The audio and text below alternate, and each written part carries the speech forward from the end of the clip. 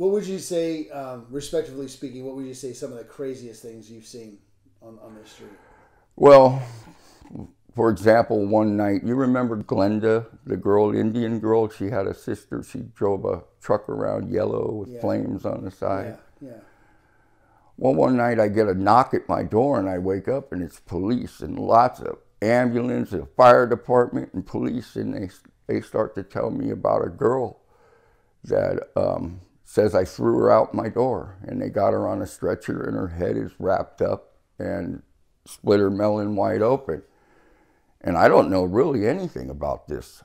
I know that I had a dream that somebody attacked me, right? Mm-hmm. And then the police officer said, "We know that you're telling us the truth because the girl said she came here and opened your door and went in because I was drunk, passed out.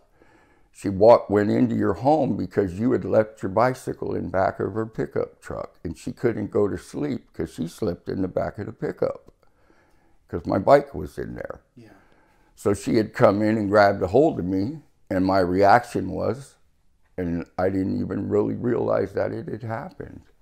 And in reality, I could have been in deep, deep trouble. Right. But the officer knew that I was telling the truth. That's good. That's really good. Wow. And since she's passed, you know, and she was coming around for a long time. I had to take the stitches out of her head. Oh She wouldn't go back to get the staples pulled out. I pulled them out for her about 6 to 8 weeks later. Wow. She died shortly after that. Did she? Yeah, COPD. COPD. Mm-hmm. Yeah. Have you seen a lot of people? You have probably seen a lot. I've seen a lot of people die. I came one morning. I was going through Big Lots. Mm-hmm. Remember Big Lots over there? Yeah. And I seen that girl. I'm trying to remember her name. She lived in a band. They called her the Catwoman. She was a blonde. Yes, I know who you're talking about. And I saw her on the ground, and she was flopping around, and I kind of went by, you know, my wheel. But you shouldn't be passing people laying down with your wheel that close to them. Mm-hmm. And she was still moving. And I guess she was in the process of dying right there. When I passed by her at 6 in the morning, she was still alive. Within a few hours, she was dead. And she used to stay over there on Spring Street, Spring in Chestnut. Yeah, she was around. For a long time. Initially, when I met her, that was on Kmart lot, and I forget what it was about. When you live on the street, you know, you have the bathroom issues, of course, right? Sure. Right. Like, for example, a friend of mine, we call him Gas Can Gary.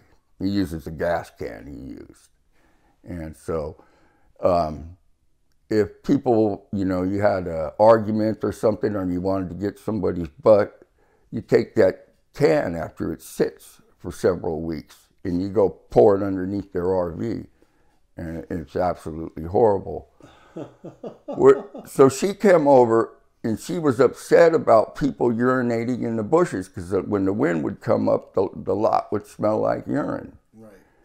And so her and I started to exchange words, and I said to her, you know, you're not a man, so don't come and talk to me like a man. But I said, if you were a man, you would have punched me by now. And man, she spun around so fast and laid me right out, that girl. Really? Oh my God, yeah.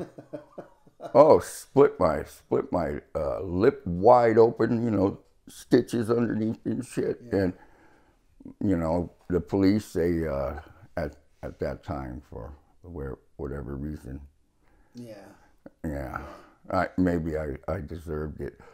You know, my reaction, though, when she hit me was, you know, I was going to beat the dog snot out of her. And I just gathered enough just not to, right? Yeah. Yeah. I've never hit a woman in my life, so. Yeah. Well, it's pretty tough when you're... Well, it's pretty tough to live the life I've lived and be able to say that at my age. That's amazing.